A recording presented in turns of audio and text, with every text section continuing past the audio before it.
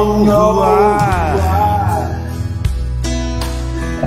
but I know all about you. I've come to talk to you tonight about the things I've seen you do. I've come to set the record straight. I've come to shine the light on you. Let me introduce myself. I am the Cold Hard Truth. All right, good morning, folks. Good morning, good morning. Welcome to another segment of the morning edition of the Cold Hard Truth. Hope you guys are well. It is Thursday, March the 19th. This time is moving a little slow. I wouldn't say it's moving super fast. Those of us who are working from home, you guys know what I'm talking about. You've got kids at home. There are some, I think, unique challenges to that whole situation, which we're hoping to be able to provide some information for you guys in the coming days of just how to handle the challenges of, making sure your kids kind of remain organized with schoolwork and they're staying focused so that, over the next potentially what could be a couple months, they don't lose their entire skill set of whatever they've been learning in schools.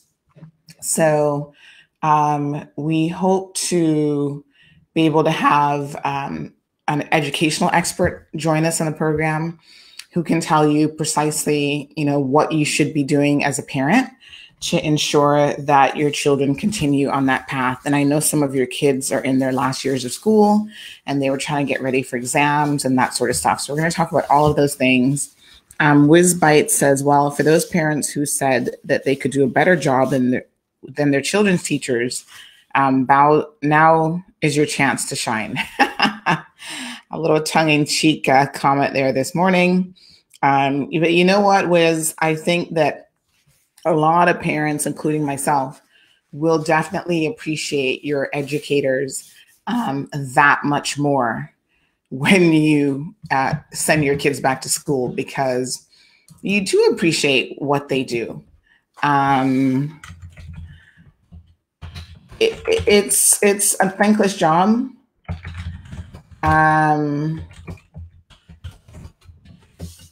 What can I say? Teachers, I guess, are kind of used to it by now, but we should definitely be more grateful for the wonderful job that they do, because at the end of the day, it really is an amazing job, in my opinion. And I think that we should just be more appreciative. And that's the point. Yeah, we can't do a better job than them. They are the professionals, and it is what it is. So good morning to Joy. Good morning to Daisy.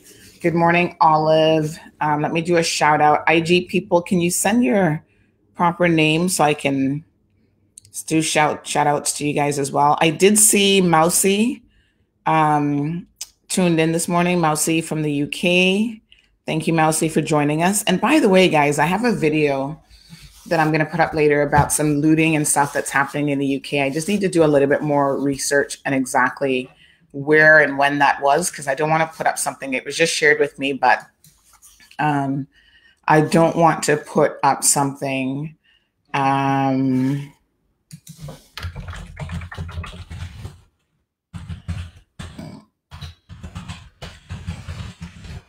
Yeah, I do want to put up something about that a little bit later on. I'm just trying to fact check. So Trisha, good morning. Jorge, good morning. Let's see who else is here. Chad, good morning to you and IG. Ashanti, I think that is, good morning. So Car Shelley, good morning. Connor, morning. Okay, so listen, we got a lot of grounds to cover. a lot of people asking questions that I'm hoping that we can get through. Yvette, good morning to you as well. She says, morning, Sandra, loving your great work that you're doing. Melita Ebanks is tuned in. Good morning, Melita. Robbie, good morning to you. So listen, couple questions. So yesterday, let's kind of recap what happened yesterday. The government had another briefing. So every day around 2 o'clock, they had it at 3 o'clock. We can expect a press briefing from them. I think this is a wonderful idea. I want to take my hats off to Alden McLaughlin and his cabinet members for doing this. Yesterday, Mr. Joey Hew joined them for the first time. And, you know, you guys know that sometimes I'm critical of the job that our government does. But I think in relation to handling right now, I do think initially their response was a little slow, but they have picked up the ball. And I do think that they are doing the best that they can in the circumstances to try to contain this situation. And I want to, you know, publicly say that, because I don't want people to think that I only ever have negative things to say. When people are doing the job that they should be doing and they're doing a good job at it, then we want to make sure that we give them the credit that they deserve and we highlight that. And we're hoping, you know, to be able to contain this situation as much as possible. Yesterday, Jamaica had their first death. So this is a very real situation. And, you know, I think shutting down the airports is something that should have already been done. But hey, here we are. Let's just do it and get it done with. Sometimes we kind of tongue-in-cheek laugh at some of the cabinet members because it seems like they're not the best at reading their prepared speeches. But, you know, we'll talk about that at another time, because that speaks to who we elect in public office. And when you elect someone in public office, there are a lot of different things that you should be looking for when you consider them for elected office. And certainly one of those things should definitely be their ability to communicate with the public. There's just one criteria.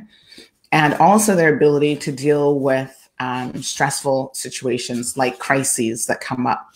So, you know, a lot of candidates run for public office and they're like, hey, you know, you don't have to have any real qualifications. I'm just a good person. I work hard within my community, blah, blah, blah. And that's no longer good enough. You know, we live in the 21st century that's moving very, very quickly. And at the end of the day, we have to think about these things like, what if something we didn't even expect? What if the coronavirus breaks out? You know, the people that we elect are going to be making those decisions that impact our lives. And we need to make sure that they're qualified people. So like I said, I don't want to go too much into that right now, but we will get there before the next general election for sure to talk about, you know, how this whole situation has been handled. And, you know, I've received information from a number of people, and there's this story that I am chasing about the whole patient ground zero, which we have been encouraged by certain people to kind of like forget that situation. Let's just move on and deal with the here and now. And I agree with that, but there are some real questions that need to be answered about how this patient was even handled and how this patient was accepted into our country in the first place. You know, we're told, okay, it was just business as usual. He was like any other patient and there weren't any red flags. Well, there should have been red flags. And again, that's something that I think when we review what has happened here, when we get out of the dust of the immediate situation, we need to look at that. And I do have evidence from government officials that there were some concerns even in terms of how the EMT staff, you know, were exposed and the people that dealt with him at that level. So there's some real questions to be answered for sure. All right. Good morning, Kirianne. Good morning, Renika. Good morning, Topaz, Zita. Thank you guys so much for tuning in. We have Garrick. Good morning to you. Rosa is tuned in. Charlene, of course, is with us. Thank you so much. Good morning to all of you. Olive says, if it's a video that I just saw, it's an old video. If you're going to put it up, just look at some of the comments on it. Okay, I received it on WhatsApp, so there are no comments. So I'm not sure, but I am going to definitely check it out before I put it up, because you guys know what happens during situations like this. It's like we have an earthquake and people start circulating old earthquake videos or old hurricane videos. And they're like, oh, this is what's going on right now. And it's not the case. Like someone sent me a video yesterday, which I had momentarily put up and then I took down because my sources said to me, actually, that isn't Jamaica. It's like Guyana or Grenada or somewhere else. And they had like people lined up at the airport, saying that they were just waiting to get out of the country. So I know that person was just passing on something else that someone gave them, but we all need to kind of try to vet the information that we're receiving as much as possible. And this is where I really should have put on my thinking hat and asked my Jamaican husband, does this look like Jamaica to you? And he probably could have told me no. So we all have a role to do in sort of responsibility when it comes to putting out the fake information. Let's try to keep that to a minimum and just not engage in that type of behavior.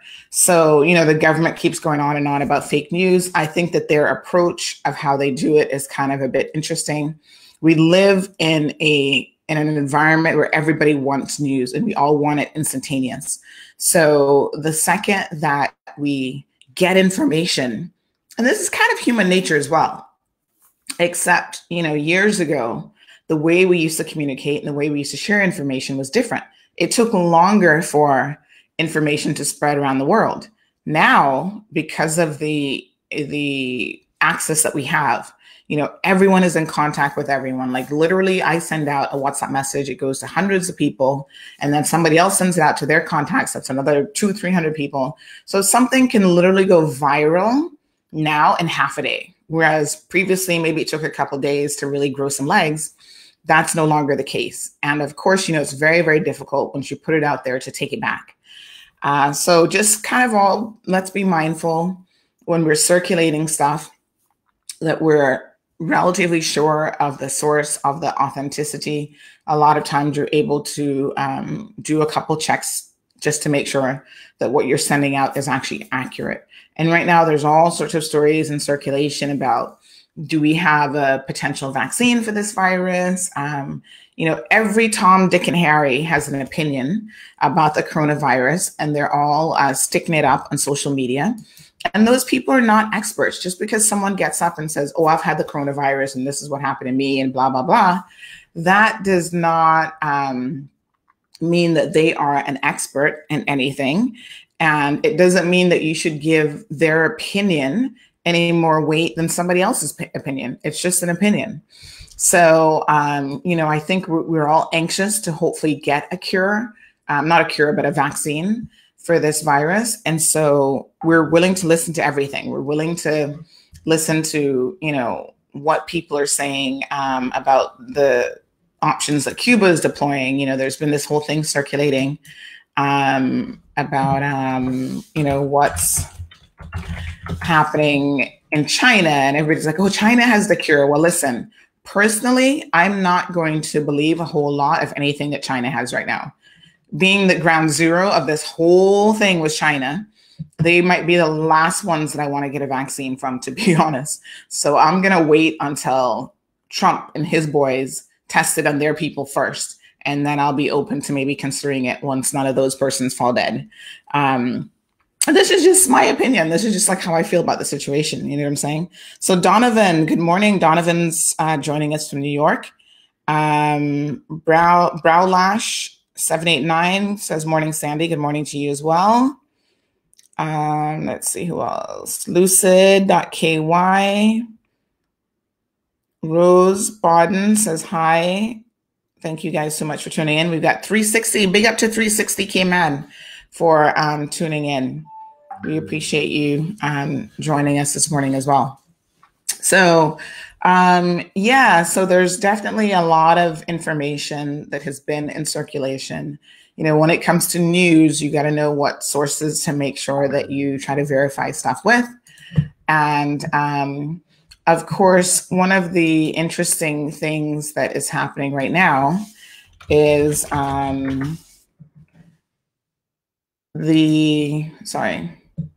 I was just making mention of how news travels in this day and age. And one of the interesting things, and this is why, listen, this is why CMR has taken off, right? Because we live literally in a society, in a world where people don't want to wait 2 or 3 days to see something in print media. If something is happening right now in East End, there's a crime being committed, somebody's being robbed or whatever, I bet you anything within 5 minutes, 10 minutes, depending on how it goes down, I am going to get a message that's going to say, hey, this is what's going on. I may not have all of the details of the who, the what, the when, the where, the how, but I might know something is happening. As a matter of fact, before the police even get there, I tend to know what's going on. Messages like, oh, police are en route, ambulances en route, something is happening in the Eastern districts. That's how we want our information, and that's how we now communicate in this day and age. So it's quite ironic that CMR kind of filled this void in media that people wanted. They wanted the information a little bit more immediate than they were getting it. And also, you know, we're not too bothered by trying to filter the information for you. So we're not trying to sugarcoat it and fix it up pretty and nice. You know, we just give it to you, the cold hard truth. We just give it to you just like that. By the way, I don't have my cold hard truth little, what we call in the industry overlay this morning, because I took it down yesterday for the press conference. But let me show you guys how incredibly easy this is, right? This is modern technology. Like, you gotta love modern technology. So bam, there it is. Click of a couple buttons and it's right back there. I love modern technology. Listen, in any other age, doing what we do right now with coronavirus, trying to keep our kids at home, continue their educational programs, all this stuff would have been so much more difficult if we didn't have the technology that we have. And I do want to talk about that in terms of the internet companies. So before I recap some of this other stuff that I want to go over from yesterday's press conference, let me just say that some of our internet companies are failing us miserably. Good morning from Canada. So Chris Turner's tuned in, an IG from Canada. Cayman VA team, they are saying good morning as well. Thank you guys so much. And Flor de Cana, which is a drink, the young lady's got that as her name. She's tuned in as well. And Ashley Bay 345. So yeah, listen, we're all home. Some of us are working from home. You know, we need the internet to work. You know, we need decent internet, and we are struggling with certain providers because they've always provided poor, crappy service, and they continue to provide poor, crappy service. And Jerry at DJ_13 is saying good morning from the UK. Thank you so much. And Kat, good morning to you as well. So, so yeah, we have always struggled as what is supposed to be the richest country in the world. We still struggle with internet connectivity. We pay some of the most expensive rates in the world as well for internet. And we continue to receive, in my opinion, subpar in terms of quality of our internet and subpar in terms of the speeds and reliability of our internet. And this is really a disgrace, I think, on us as a country. Ofreg needs to start finding these companies and really needs to start stepping up, you know, their regulatory role. Because right now I know of a company, and I'm not going to call, well, you know what? Screw it. This is a cool hard truth. We're not going to sugarcoat anything here. A lot of you have been having an issue with C3. Let me just be very, very frank. It's nothing new, but it continues to be an ongoing issue that I'm hearing complaints about. You guys are posting your comments on social media, and you're very, very concerned. You know, I've got a family who they're at home. They've got a son who is doing his schoolwork. The wife or girlfriend is at home. The father's at home. And all three of them, just three persons, cannot be online or on the computer at the exact same time. Say what? Like, seriously? Ashley, all the way from Cayman Brack, thank you so much. So I'm thinking, say what now? You can't go on your computer, three people, with a 50 meg plus connection. They can't even get a simple web page to load. So this is something that we need to address. You know, it's times like this that you recognize precisely how poor your home internet provider actually is. And it's unacceptable when we're paying the kind of prices that we're paying. Anyway, they're going to be switching to another provider. That's one solution. But, you know, if everyone is on Logic or everyone is on Flow, then the question becomes, do these other companies have enough capacity to service all of the businesses and all of the home users? We've all got mobile devices. You know, we are a connected community and we need that connectivity. So I really hope that they start to step it up. They don't give you any discounts. They don't give you anything for free. Like I said, we're paying top dollar for internet. So it is what it is. But at least if we're going to pay top dollar, how about we get top quality service as well instead of crappy service? Just a request. Something, again, that once this kind of blows over a little bit, government needs to look over. Ashley says, love you. Aw, Ashley, thank you so much. I appreciate it. I love coming back too. Can't come right now, but you guys are awesome. Topaz says, I'm concerned of the people returning home. We should have a facility to quarantine them. Some may not uphold the law of self-quarantine. All right, so Topaz, let's talk about it. It was brought up yesterday.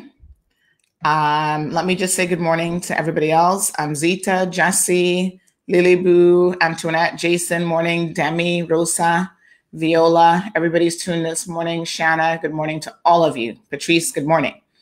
So this is a real concern. And I have had people messaging me about this, actually suggesting, this is a little bit unusual, but actually suggesting that we effectively quarantine these people by force.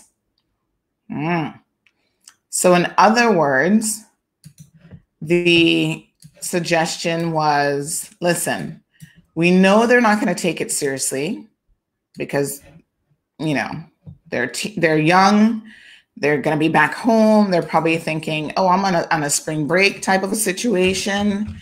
I'm going to go out, have a good time with my friends, that sort of thing. And there's some real serious concerns about what that means for all of us.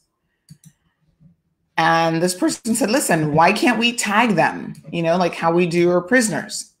So let us put, what are those? The ankle bracelet monitors on them. I thought, whoa, that's kind of crazy. You know, in the US, they're talking about, okay, people are being forced to stay home, self-quarantine. There are things to consider like civil liberties and all this kind of stuff. Those are some real concerns in a country like the US because, you know, they're focused on human rights. We don't focus on human rights so much. However, having said that, there are, I think, there's a balance to be struck between, you know, we can't imprison people to quarantine them. However, we also have to recognize that maybe people are not going to be as responsible as they need to be.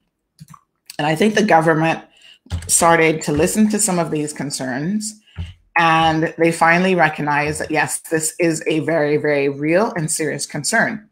So they have set up some potential options and solutions. Because remember, the other thing now is our people, once, especially students that are coming in. So we have something like 500 students that are coming in from the UK, right? That doesn't probably include other places. Those students pose a real risk. I know people in Florida, Nova, Southeastern University, big up to Nova. That's where I got my master's degree from. They actually have several outbreaks on campus of coronavirus, and they're trying to now contain it. So they've kind of asked students to quarantine themselves, like on campus. No instructors are going in the classrooms and that sort of thing. But those students are coming back to us. And when they come back, the protocol is every single person in contact with them, every single person in their homes are supposed to quarantine themselves as well. Because cross-contamination means when your kids come into your house, that entire household, that entire zone has the potential of being cross-contaminated. You're in close contact in a house with your kids. You know, you're all sharing the same kitchen. You're potentially sharing 1 or 2 bathrooms. So unless you have a massive house that is like 10,000 square feet, 8,000 square feet, or 6,000 square feet, and you can say to your kids, okay, you stay over in that wing of the house, and I'm going to stay over here. You have your own kitchen, you have your own services on that side. There's no need for you to come in contact with the rest of the family. There is a potential that you wouldn't have a real concern for cross-contamination. But let's face it, you're coming back, your mom or dad or sister, somebody's picking you up at the airport, you're hugging and kissing them because you've missed them. You've already started the contamination process, right? You jump in the car, you're touching the doorknob, you are going home, you open the door, you flip on some lights, you're starving for some Cayman food. So your mommy just made a pot of rundown. You're like, yeah, boy, let me get that. I wasn't getting that in the UK. So of course, you then run to the kitchen pot, you open the pot, you're touching all sorts of surfaces. Now we know as well, something new that we've learned this week is depending on the actual environment and different factors, the humidity and so on, coronavirus can actually survive in the air. So you don't even need to touch a surface to contaminate others and to infect other people. So that being a real consideration, the government is like, you know what, this is our potential. We've had a patient here who has been infected, but this now becomes a potential other source of carriers and potential outbreak. So we need to try to handle this situation correctly, and we need to try to contain our students as much as possible. We also know that students being younger, sometimes will think, oh, I can come home and hang out with my friends. Like, what else have I got to do? This is a spring break. I can party. I can have a good time, blah, blah, blah.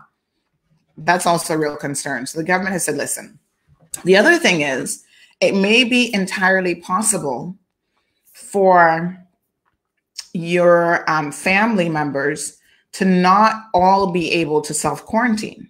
So say, for example, your mom still has to go to work. Like maybe she works for the police or a government agency that is still very much up and running, and she can't stay home. If you've contaminated her and then she has to go out there and get to work, that's another potential issue. So the government is trying to come up with solutions. One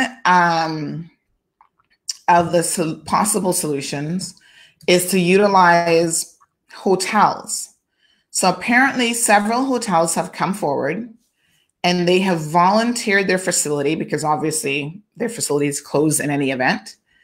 And they have essentially said, listen, we are willing to allow these students to come back, stay at our facility so that it is then easier for them to self-contain themselves, self-quarantine themselves, not necessarily expose or impact the rest of their families, especially if the family member has vulnerable people.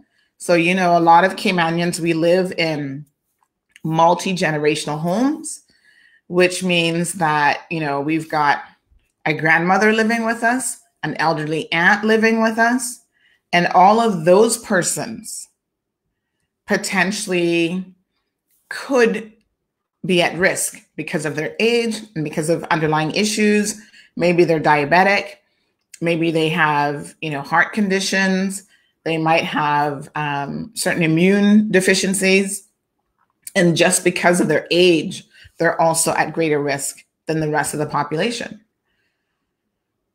So in some cases, it may not be feasible for an individual returning student to go back into their home environment for that 14-day quarantining period and expect the remainder of the family to also quarantine, the entire household.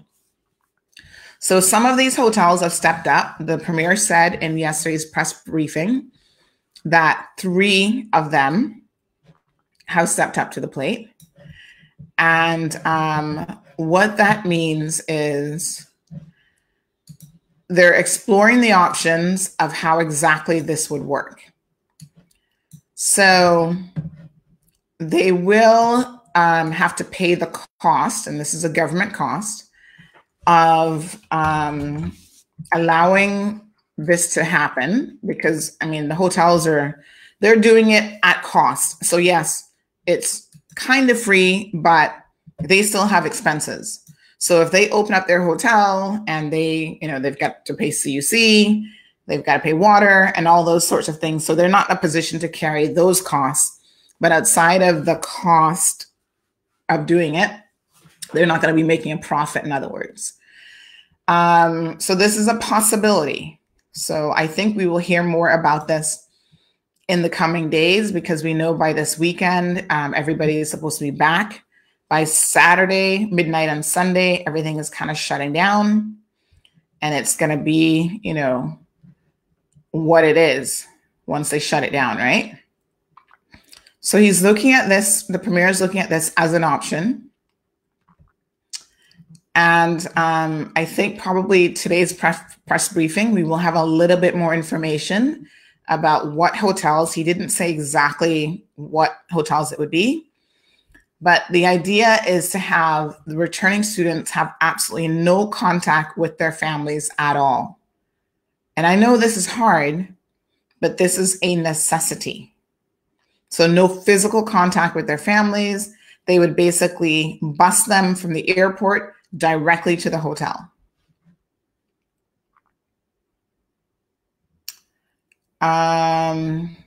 Younger children who may be away at boarding school, because let's not forget them.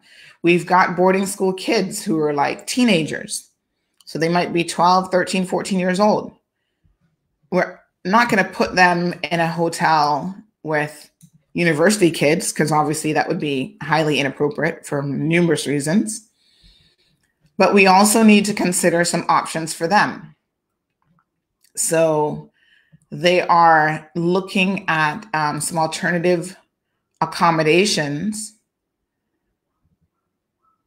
for at least the older adults. And then these younger children, I think that realistically, the parents are going to have to prepare to self-quarantine the entire household. So here's the thing.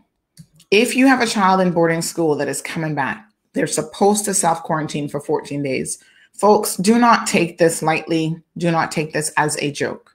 This is a very serious matter. Make arrangements in advance of their return. If you need to go grocery shopping to make sure that you can stock up for that 2-week period of time, then you need to do so.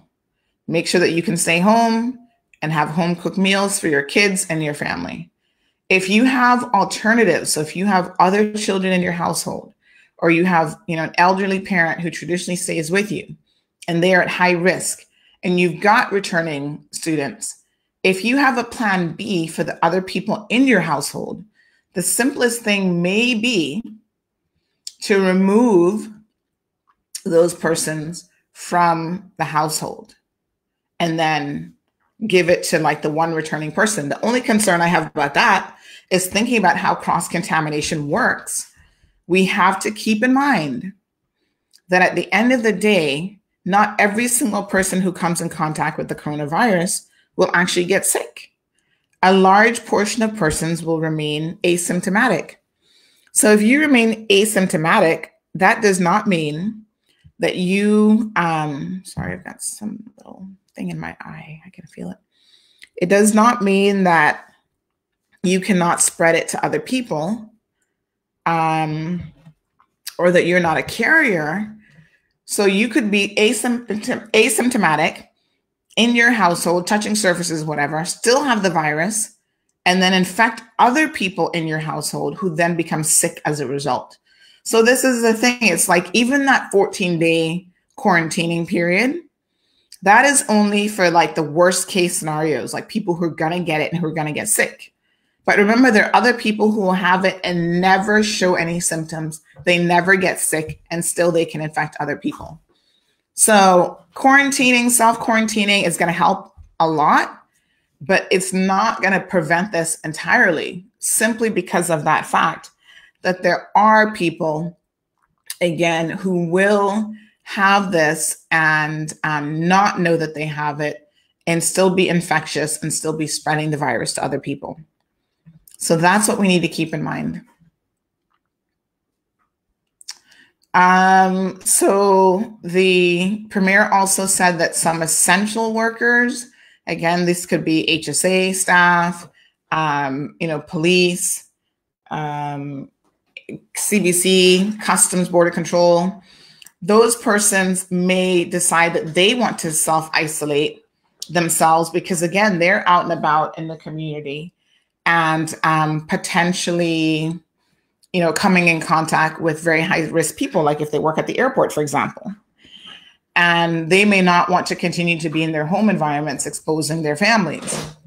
So they will actually have the option to utilize these hotel facilities if they decide to go in that direction as well. Other things that were announced yesterday include a stipend to all Caymanian bus and taxi operators of $600 for the month that the airport is going to be closed. So his contacts will be reaching out to you, from what I understand, of all of the licensed operators. They don't actually have to do anything in order to get the stipend. Teachers, government teachers will continue to get paid. There is this question about private schools and private daycares, services, preschools, and so on, continuing to charge parents despite the fact that there is no school. And I actually received a letter yesterday from a particular school. We're going to be putting that story up a little bit later on this morning, about such a school that has sent out a notice that they will be charging despite the fact that kids are not in school. Now, a lot of parents feel a way about that, obviously. I mean, money is hard to come by at any time, much less now, when we're all taking a hit. So I think we need to have that discussion, kind of explore, is it right? Is it fair to be charging for service that you're not even providing? At the same time, you think, well, how are they going to pay the teachers? And should that be, as parents, should that be our concern? It's a community question, to be honest. So we'll put up the story and we can have that discussion probably maybe for this evening's program, because we will be going live at our regularly scheduled time at 7 o'clock this evening as well. So that's one of the things that has been going on. So far in terms of test results, 20 tests have come back negative,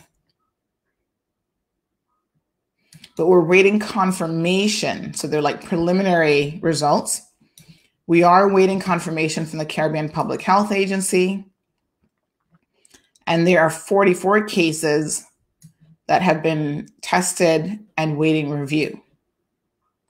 So just to remember that as of Sunday at 11:59 p.m., bars, gyms, restaurants, salons, you all now have to close.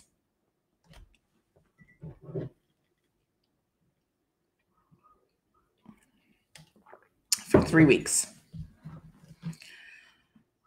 The airport, sorry, will be closed for 3 weeks. So no one is going to be in and out of the country except for emergency situations, which would be like air ambulance and that sort of thing. Cargo flights will continue to operate and work without interruption at this particular time. So hopefully we should have no interruptions with our grocery services or basic, food supply chains. So a lot of restaurants are planning to go the route of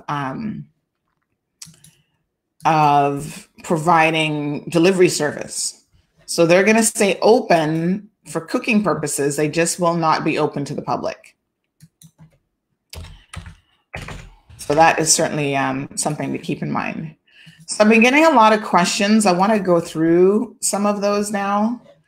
One person messaged this morning and said they're on a work permit, which expires next month. And their employers wanted to renew their work permit. Would that be okay for them to put it in? So technically, there's nothing in the law that says you can't do that. And the only question I had for that individual is, does your employer have work for you?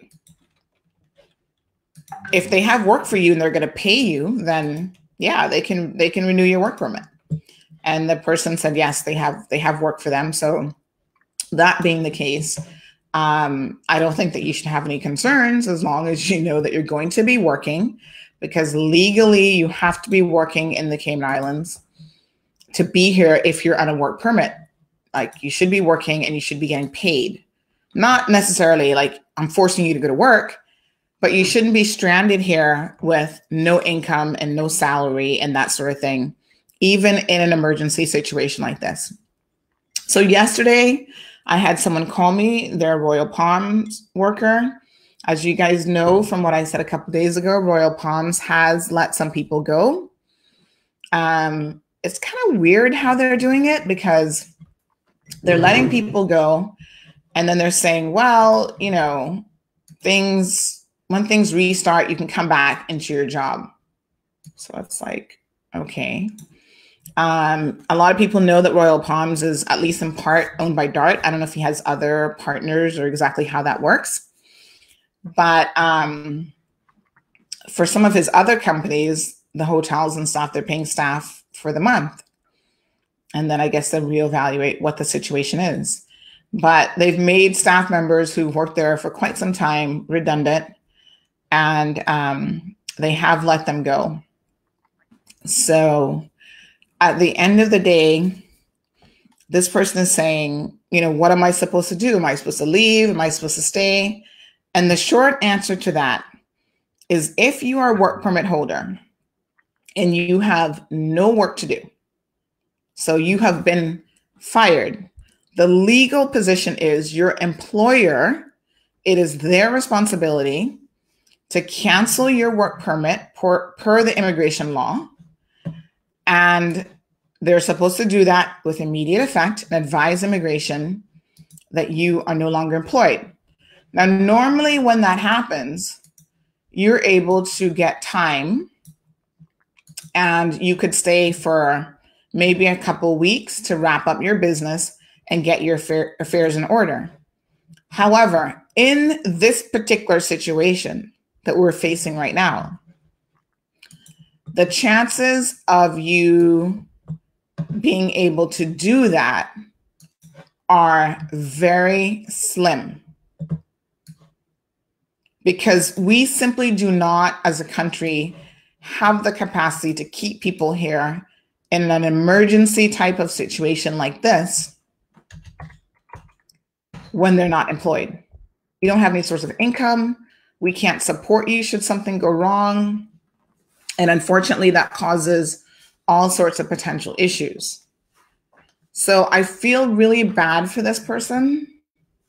They were a good worker. There's no issues with their work, but that's really not, unfortunately, in this situation, what this is about. So if you find yourself in that particular predicament, you should be making preparations to leave between now and when the airport closes over the weekend, so that you do not get stuck here. Because getting stuck here means that you will have no available options in terms of surviving.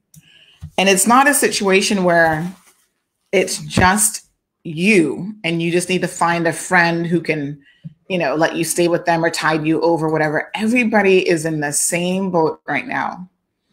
We're all going to be struggling in the coming months. And don't think that this is a situation like coronavirus is just going to disappear next month and we're all going to be kosher. We're all going to be good. The long-term implication of this is we could very well be looking at well into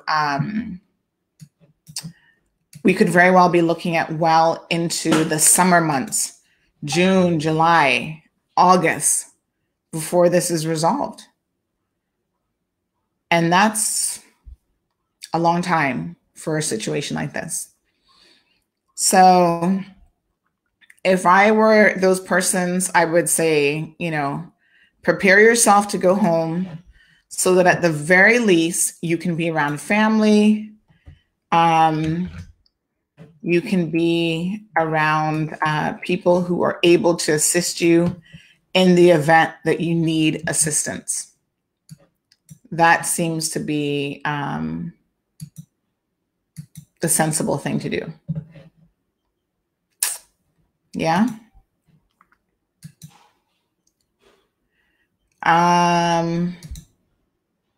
It's the only advice I can give. I have friends that are expat workers, very good friends. And of course, none of us want to see them leave. But at the same time, we have to, number one, follow the law. Number two, we have to be honest about what the long-term prognosis is with this situation and kind of where we're at. And it's very unpredictable. And unfortunately, if already your employers have let you go, I think the reality of the situation is that you need to prepare for the fact that you may very well be gone for a number of months before things kind of settle down and go back to what's going to be a new norm, I think, for the entire world. And, everyone is concerned about their own personal situation. And I totally get that, because as human beings, that's how we're wired. That's how we think. But this is like a worldwide situation. Like the airlines are going to likely go bankrupt. No two ways about it. Bankruptcy worldwide for airlines means we're all in a lot of trouble. The other thing I want to address is during times like this, there's going to be a lot of people in need. And of course, we have to step up to the plate and try to help each other whenever we can. And as such, here at Cayman Mall Road, even before I had Cayman Mall Road, for those of you who know me, and some of you don't really know me, you just know the persona of me, which is fine. But my friends who I've been friends with for a long time, because I don't change friends like I change clothing. I keep my friends, and the good ones stay around for a very long time. They know that I'm despite the tough exterior, which I can be tough if needed, I'm actually a very soft person in some respects.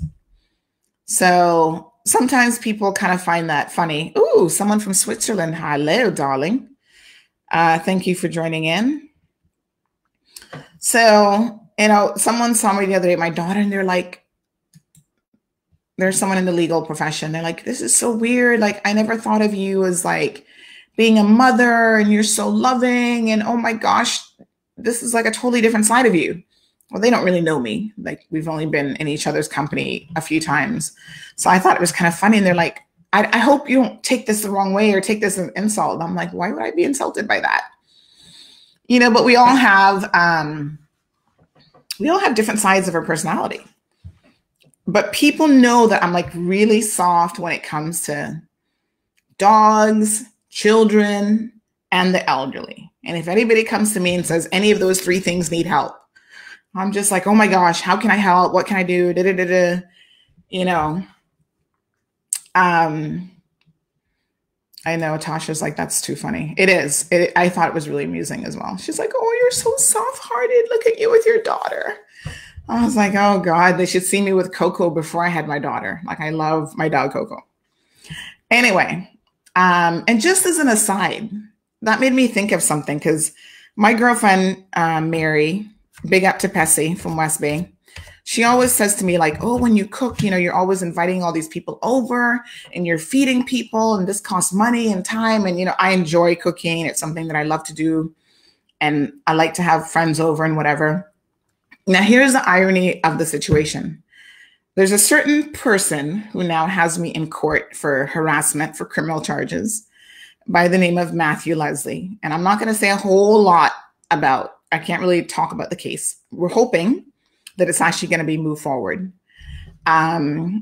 Because of the coronavirus, one of the positive things is a lot of court cases, like the judge alone cases in particular, could be moved forward quicker. They could deal with them a lot quicker because now they're going to have a slower overall schedule, right? For like the jury stuff and whatever. So this is good news to me because I just want to get this over with.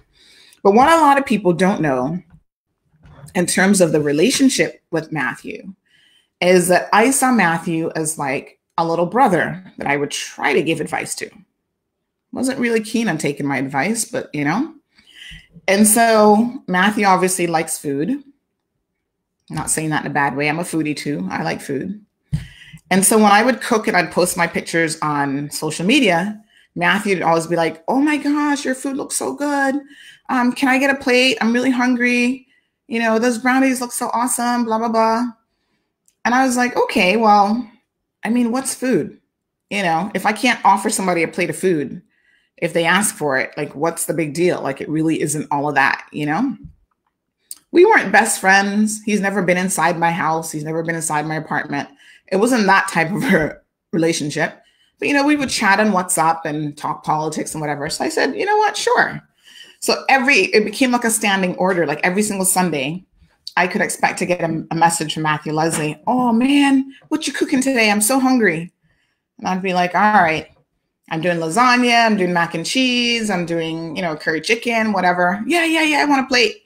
And then it started to become, I want a plate. And my friend, i.e. I need another plate for later on, also wants a plate of food. So it was kind of funny, but you know, I'd fix him a to-go plate. I was like, no problem. I got you. Oh, can I have some extra brownies? Man, these brownies are the bomb. All right, not a problem. So, yeah, you know, I used to do that. So after things, and like I said, I'm not going to get into all this, but I'm hoping one of the benefits of going to court and one of the benefits of a trial is that, did I forget to show on the AC this morning? Is that a lot of this stuff flushes out in court and you get to hear the details. And then it becomes a matter of public record. The media can report on it. The media can put it out there. There's no gag orders in place and whatever. So I think that that's a good thing in many respects. I'm hoping that that will set the record straight in a lot of different respects in terms of this whole situation. But anyway, let me move on from that. The point that I was trying to make, yeah, it's a little warm in here. Sorry. Just adjusting my AC. Is that, you know, we're going to be all in a position now where we can try to help each other out as much as possible. So there will be things that you can do to be helpful to one another. And I want to encourage people to do that as much as possible. So it may be that an elderly person next door is going to need your help. And there's nothing wrong with stepping up and saying, you know what, I will help you. I will cook. I will give you something to eat. You know, I will ensure that you're going to be good. Like you don't have to worry about the situation. Gigi says, I want a plate also. Krista, which by the way, Krista is the chef here. We're going to talk about Krista later on, she's coming on board to talk about how she has lost a ton of weight doing her own program. And now she's going to be offering that to the public. And Krista's awesome. And Krista does a lot of, like, my cooking. I'm not going to claim that it's healthy. A lot of it is like, listen, mac and cheese that's got like 5 cheeses in it. You know, my coconut rice with curry chicken, my bread rolls. I mean, it's good, but I'm not necessarily saying that it's healthy all the time. Krista, on the other hand, knows a thing or two about healthy cooking, and she's going to be joining us. But she's jokingly saying that I'm lazy to cook, Sandy, so I'm putting in my breakfast order. So someone says, is immigration still going to be open? Processing of work permits is still acceptable.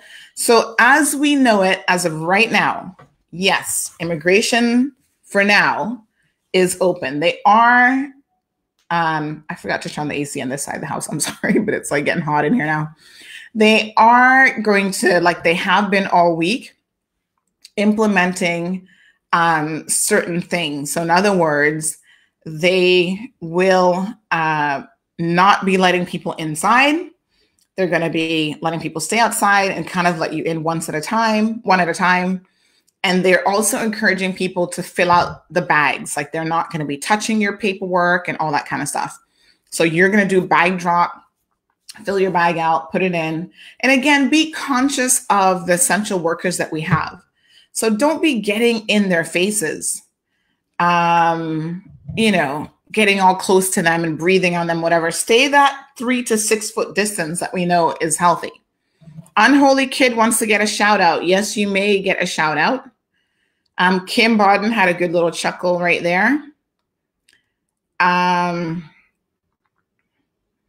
So Lady Den says, me too. I think she might have been talking about the food situation and being a softie. Oh yeah, so let me get back to why I was actually sharing that story. There's a whole point. Yesterday, I got a couple requests from individuals for stuff. So, you know, I try to vet, because anytime I ask for help, if we put something up, people tend to respond very well. You guys are awesome. They come forward. They're going to help put packages together, help people. And so people come to me as a source for, okay, I need help. My baby needs formula. We need diapers. We need this, we that. And I try as much as I can to vet people who need help. Because, you know, there's some people in the community who are just always about handouts and they don't help themselves.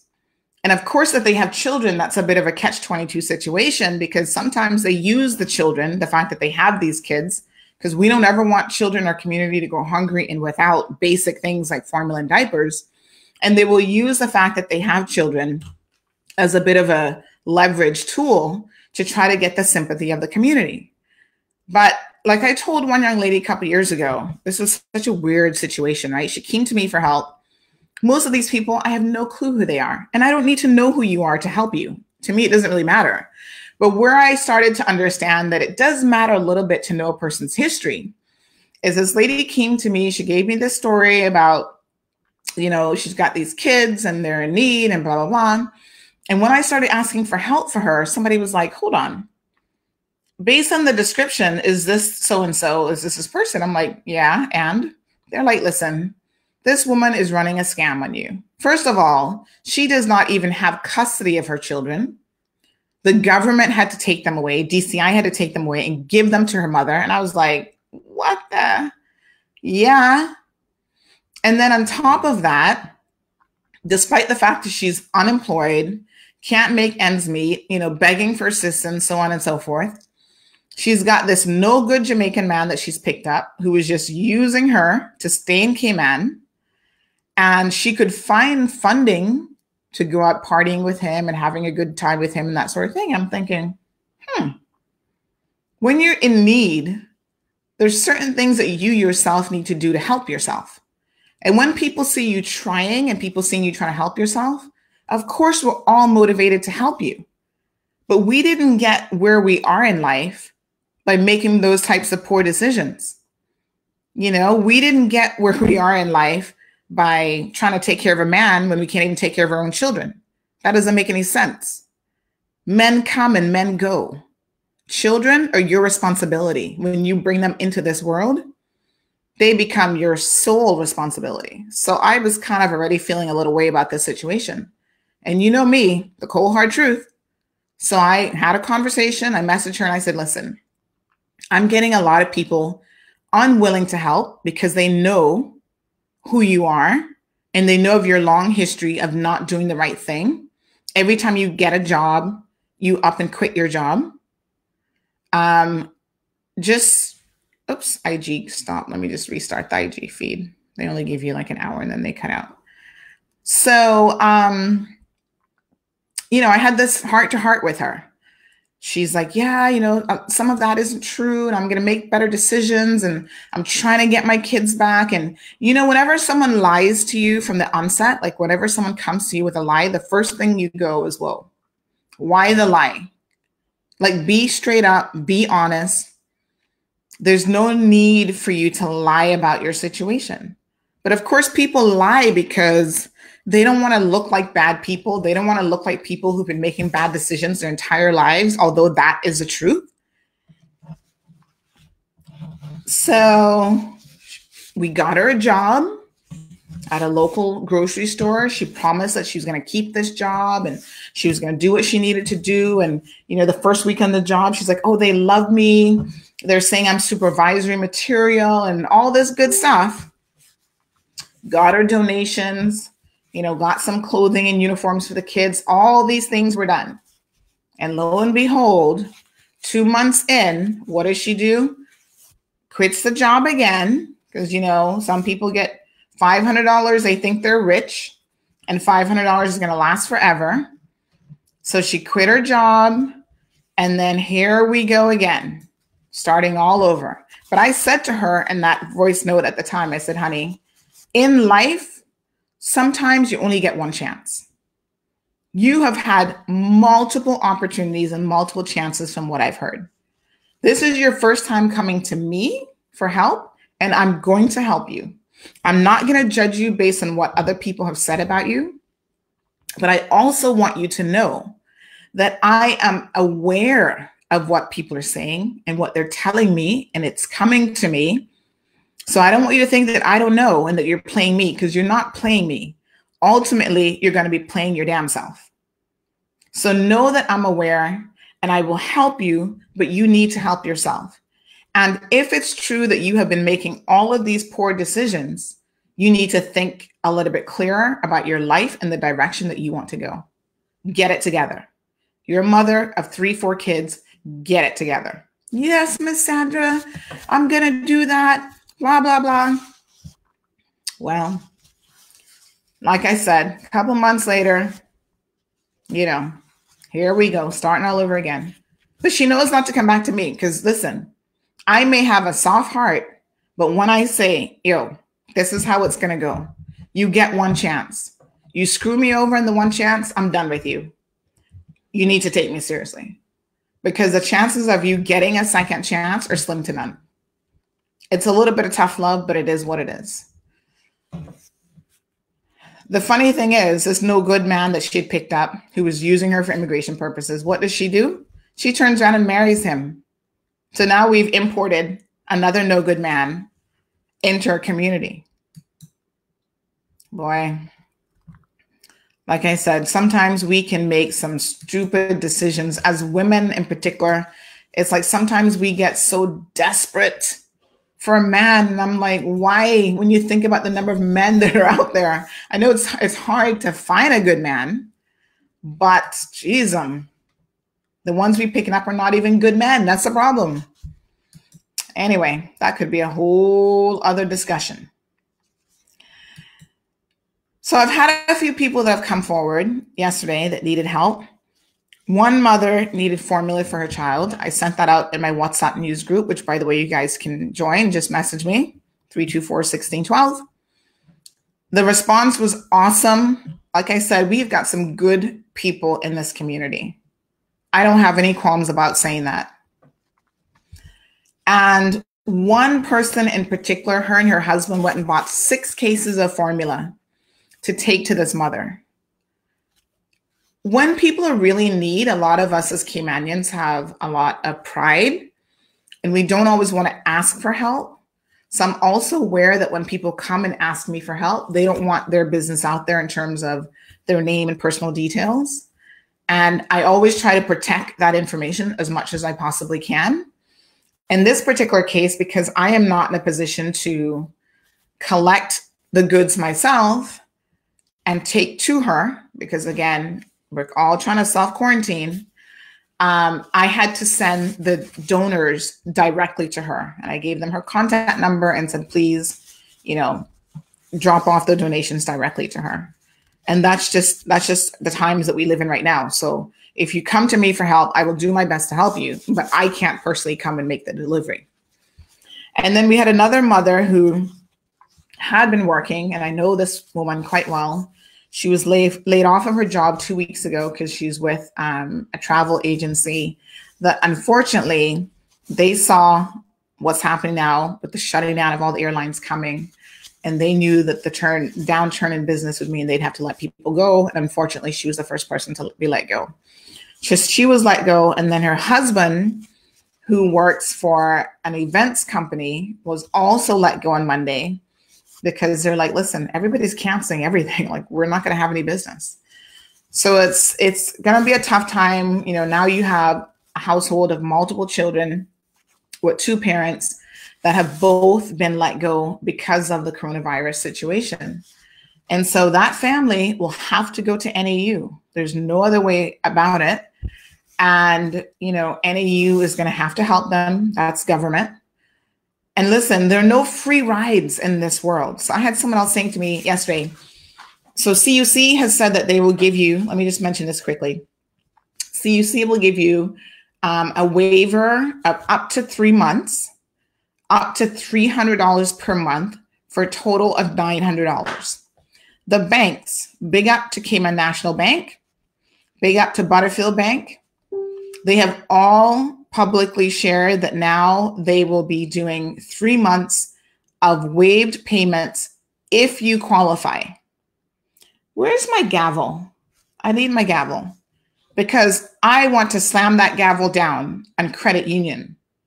A members owned bank. Credit union is not owned by the Cayman Islands government. They are a credit union, so it's a members bank. But they have, in my opinion, been failing people in this country for a long time, and that doesn't seem to have changed.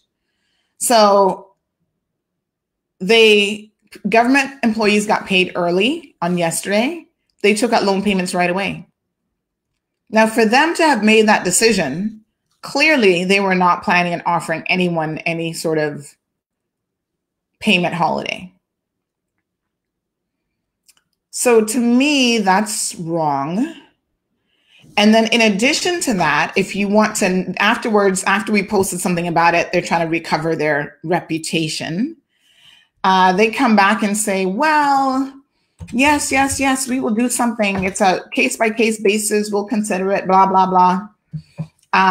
But you need to apply, and there's an application fee of $40. What the hell? I mean, honestly, an application fee of $40 to get considered for payment holiday, and you're going to pay the application fee whether you get approved or not. What's credit union doing? Like, seriously. Every member in that bank should consider going to another bank. The benefits that you get, trust me, in times like this, you really get to understand that sometimes your best bet is actually a commercial bank. So that was disappointing to hear.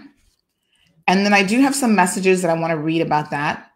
The other thing I want to say is, listen, I bank with, I actually bank with a few places, but my primary bank is Cayman National Bank, and they have been my primary bank for a very long time. And I must say that CNB steps up to the plate in more ways than one. So not only are they offering this payment holiday for up to 3 months on your mortgage, for qualified persons. Now, what that qualified means is if you are in arrears on your mortgage already. Unfortunately, you will not qualify because you're not in good standing with the bank. And that makes sense. That's common sense. They don't want to, on top of you being in arrears, turn around and make your position even worse. Because I want to explain to you how these payment holidays work. And you need to be fully cognizant of how they work before making the decision to take them up.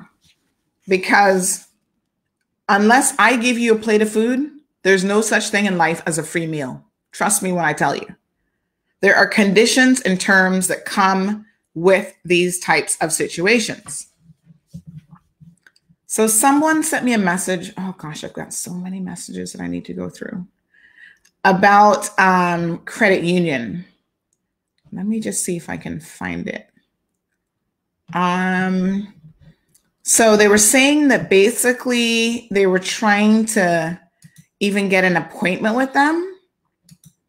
And that was proving to be difficult because they're like, oh yeah, now we'll consider doing something with you, but you guys need to give us a call and blah, blah, blah. And you're trying to call them. They've got bare bones staff and you can't get an appointment with everyone. Everyone claims that they're too busy. So they're saying that they'll consider waiving payments for April, which is a whole month from now, but not this month. So CNB, I don't know the details of Butterfield's offer, but I know for a fact because I do have my mortgage with CNB and I do bank with CNB. Their payment holiday starts right now, this month. So it's not a situation where they've already taken out your money and they're going to be like, oh, well, next month we'll deal with you. So they're offering up to 3 months. But you have to accept that offer because there are certain conditions that go with that. So for example, one of the conditions is the fact that you have to pay that money back. There is no such thing as a free meal, folks. The bank has loaned you X amount at X interest rate and whatever. They've pre-calculated what you're going to pay back in total, what their money is, whatever. So if you're taking a payment holiday, you are simply delaying paying those 3 months. It will add on to the tail end of your mortgage. And in some instances, you're going to actually be paying a little bit more, depending on how your mortgage is structured and the length of your mortgage and where you're at in your mortgage payments and whatever. So you may end up paying a little bit more on the tail end because you've basically skipped 3 months worth of payments. And that includes for 3 months, you're not paying any interest. You're not paying the premium, nothing. 3 months, you're getting to not, So they're trying to help people, but I want to make sure that people who accept the offer, they should fully understand the conditions upon which you're accepting this offer. Because you guys know how this works. People are going to come back next year, the year, oh, I'm about to lose my house because I took this payment holiday and nobody explained to me how this works. And I didn't know this and I didn't know that. Listen, it is your responsibility as the consumer to make sure you understand the agreements that you're entering into.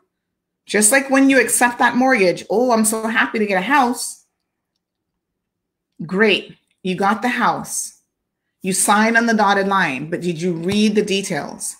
Did you read all of the information contained in your mortgage document? If you didn't, you put yourself at risk. So this person says, trust you and your family are doing well. Pray God will continue to cover you.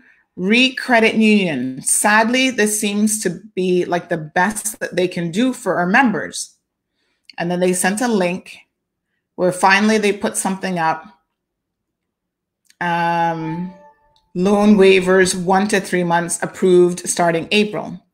Then the person goes on to say, not sure how they can figure granting on a case-by-case basis is working with their members when you have to make applications to see the officers, to see the officers. And most times they are already booked out. Even when even went, hold on, when even to the businessman with loans up to $2 million with BOB can receive assistance. They should even give 2 automatic payments, being that they gave one in November, or give the members a chance of getting November early.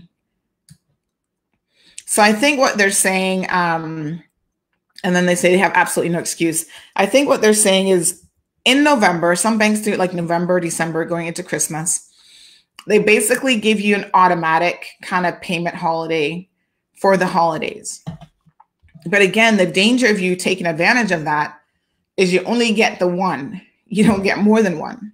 So once you accept it for the next 12 months, there is no other payment holidays. Well, these are extraordinary times.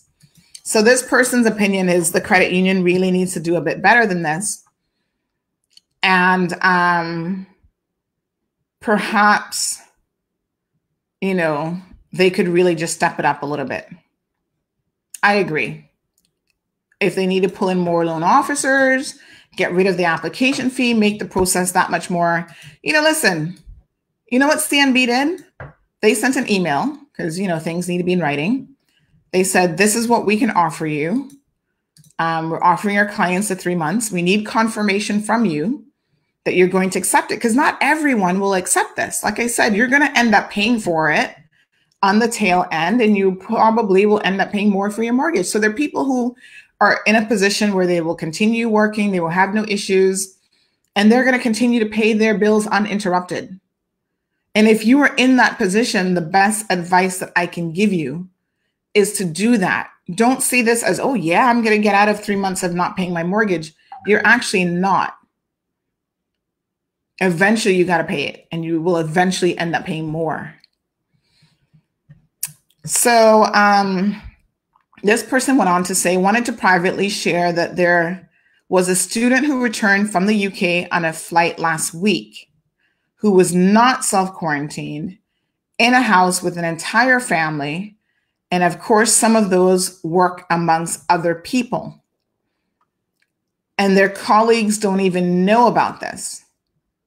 So this is where now you have to be very, very cautious, like I was saying earlier, about this whole self-quarantining thing. So CNB was busy emailing people yesterday. I got a personal email from my loan officers, and they actually picked up the phone and called as well. As I mentioned to you guys yesterday, we did have a death in the family, and you know, they even called to extend their condolences. You know, the bank is in the banking business, but it's good to have that little bit of a feel, a personal feel, to when they deal with you. We're all human beings at some level. The other thing I want to say about CNB, I'm bringing them up because they actually thought about their staff as well. And here's the thing. Their staff are 90% Caymanian. So when they help their staff, they're helping Caymanian families by extension. On Friday of last week, the second on Thursday, we had the confirmation that we've got our first virus. Friday, they're like, okay, we're going to start putting some measures and stuff in place. This is what we're going to do.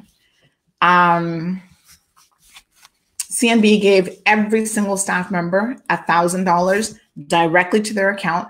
It's not a loan. It is a gift of $1,000. Go deal with your business, buy your groceries, buy your supplies, set that aside, whatever you got to do. So I want to give a big shout out to CNB for doing that.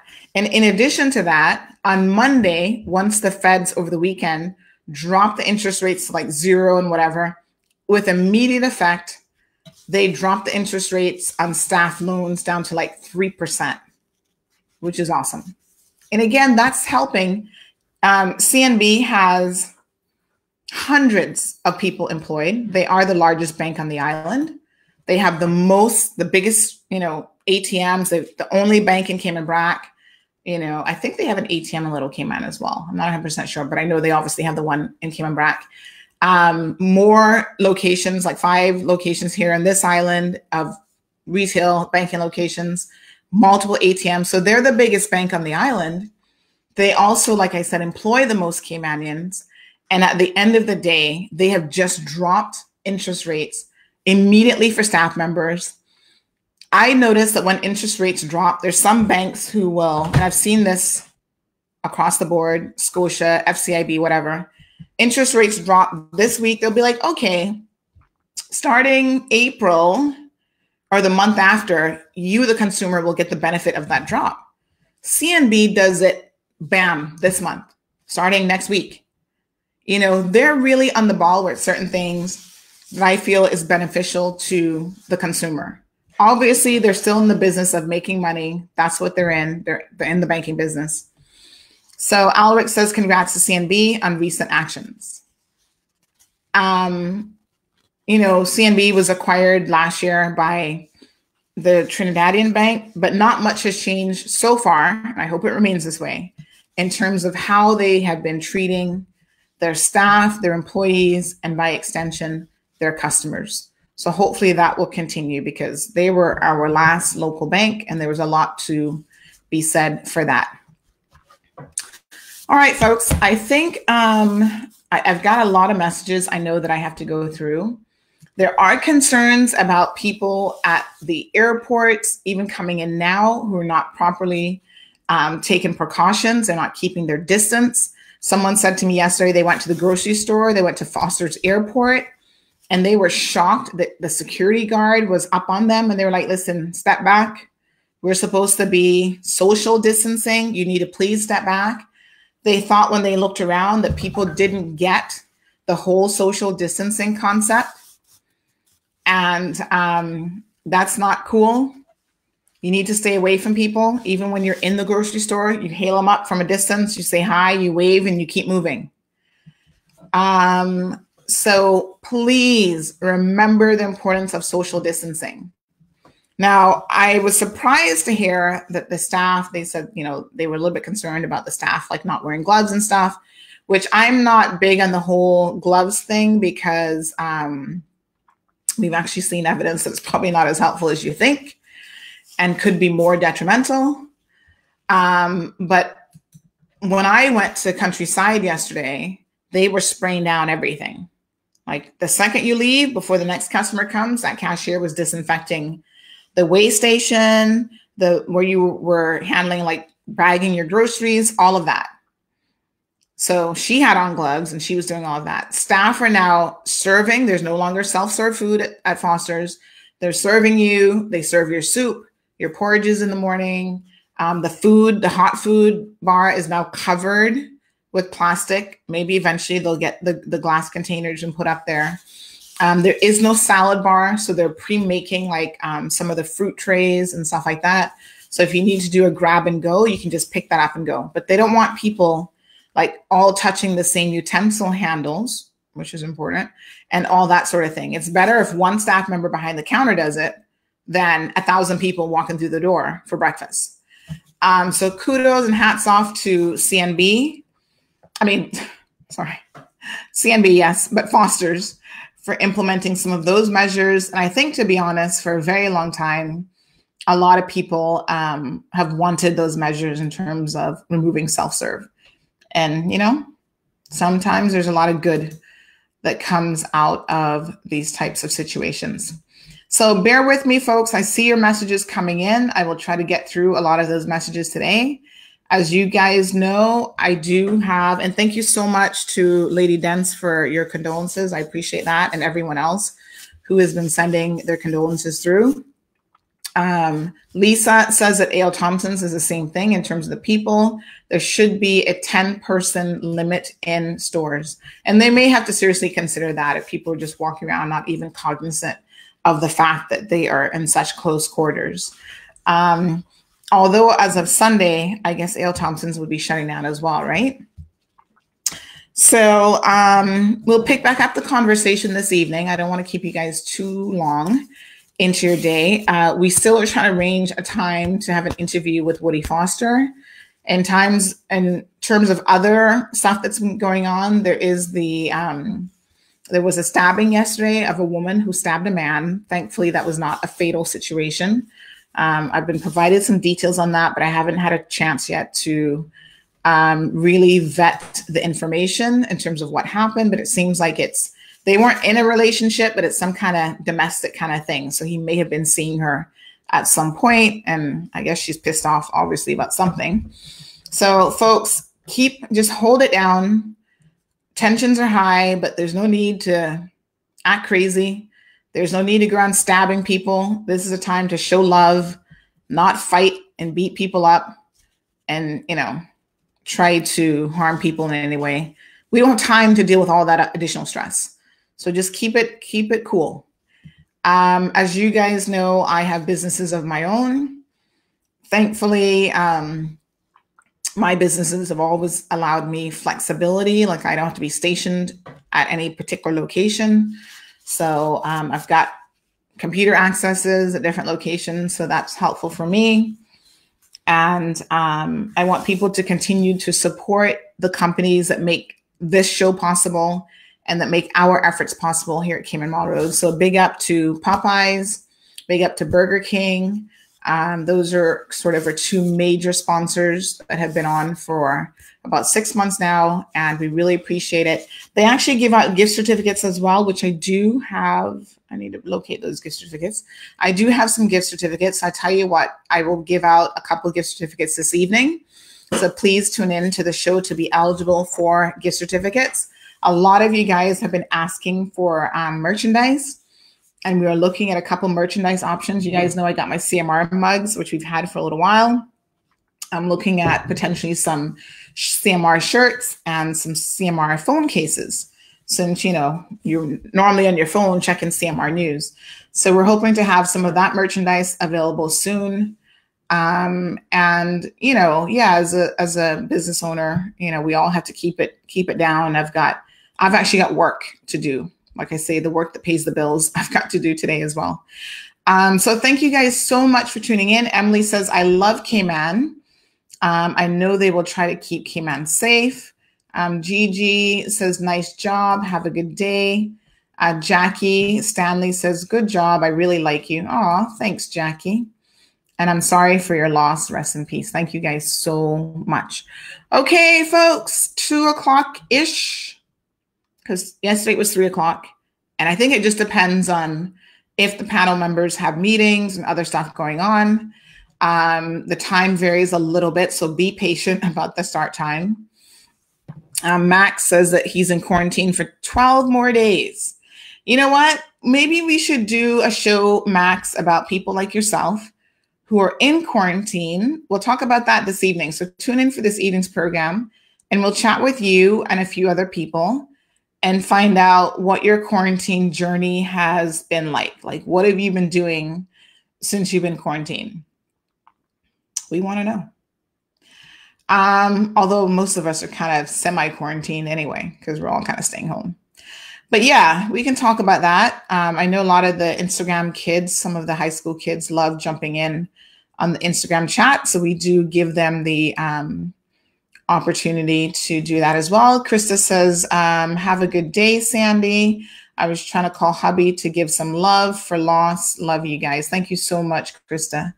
As you can understand, it's a difficult time, particularly for him, because it was his dad, my husband's father, that actually passed away. So he's been kind of just, trying to process that. And it's like the worst time too, because, we can't travel right now. And so we're going to have to be waiting to do all of the family stuff that has to be done, the burial and stuff like that.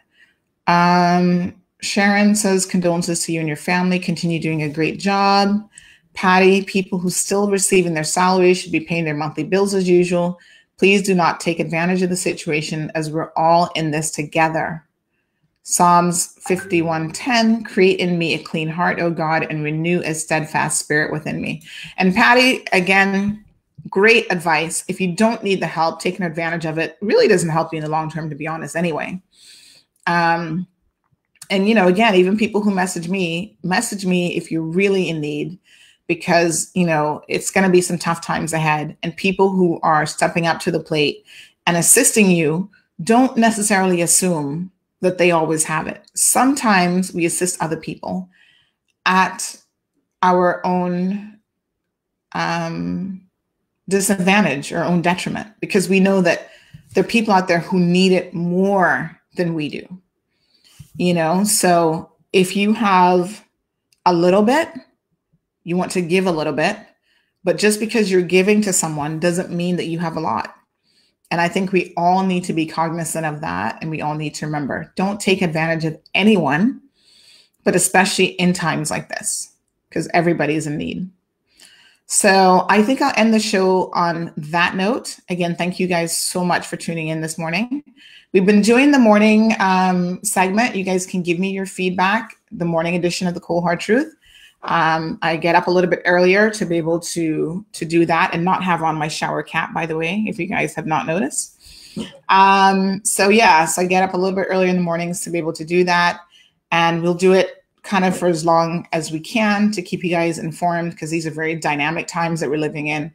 And a lot is changing and lots happening, like kind of by the minute.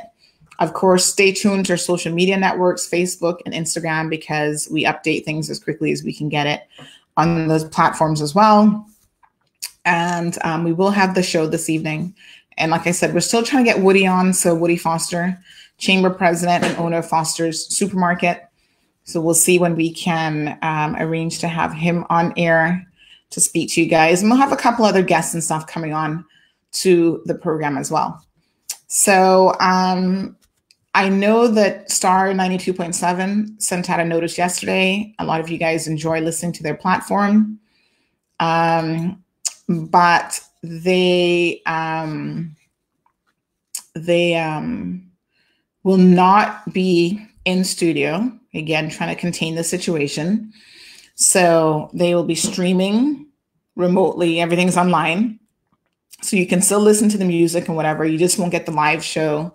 So there will be no JJ in the morning. There will be no Renegade in the morning. And by extension, there'll be no evening talk show with Ruth Anna, I'm assuming as well. So Irvelyn says, I love the morning edition, but miss the evening one. So we only missed the evening one on Tuesday because unfortunately, Tuesday morning was when we got the bad news about the death in the family. So we should be good for tonight.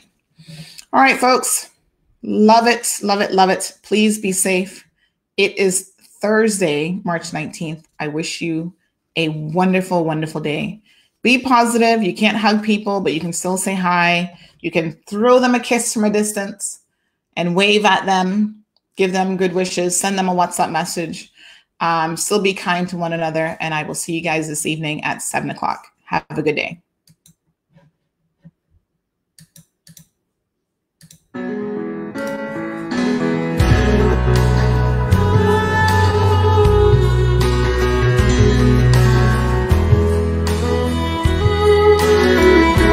You don't know who I am,